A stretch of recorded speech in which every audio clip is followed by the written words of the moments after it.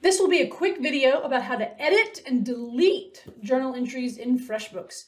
This is being recorded in February 2024. If you made a journal entry prior to the new journal entry module that was released in January of 2024, then this video does not apply to you. This only works for journal entries made inside the new journal entry module.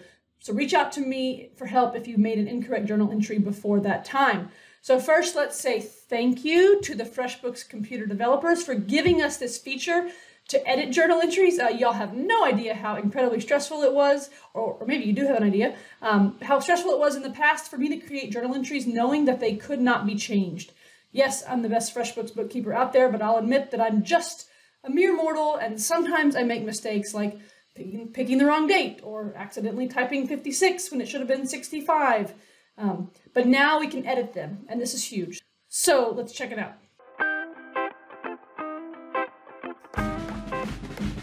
So here in the accounting tab, you will come to journal entries, and let's open a journal entry that we made. This is assuming that you know how to make a journal entry. You will be able to come in here and edit your entry, and you can do all sorts of things. And let's say that we wanted this one to have said petty cash and this one to have said property, plant, and equipment. We just edited this and we could hit save. You could also change the date. So lots of functions here. That just allowed us to swap our debits and credits. You can add more notes. One comment, this is an initial. I like to tell y'all that I think everyone should be putting their initials on journal entries that they make. But overall, we can edit this now. And there was much rejoicing to be heard in all of accounting land. But now, what about deleting journal entries? Well, the developers did not build that for us, but by golly, sometimes we're going to need to do that. But by now, y'all know that I try very hard not to let the limitations inside of FreshBooks software stop me, if at all possible. So I've got you covered with a hack I've developed to, quote, delete bad journal entries. By the way, I would sure appreciate it if you would subscribe to this channel, and I would love to invite you to my free monthly FreshBooks Q&A that you can sign up for at heritagebusinessservices.com/help-with-FreshBooks. I'll put a link to that below. So here's the hack to delete a journal entry in FreshBooks, even though we can't technically delete it. First, you're going to come to your chart of accounts and you're going to click Add New Account. I suggest an asset, and you can pick long-term asset. Now, yes, these transactions are not technically assets. These journal entries are not assets, and this is what I'm about to teach you is a total distortion of textbook accounting techniques. So I hope you hardcore accounting nerds don't come at me with your pitchforks, but bear with me.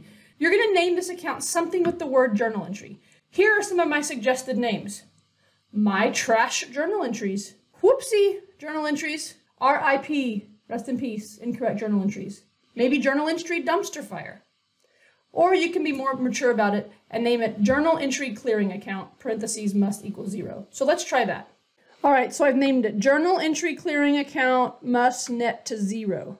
I think that must net to 0 will be helpful as a memory tool for you.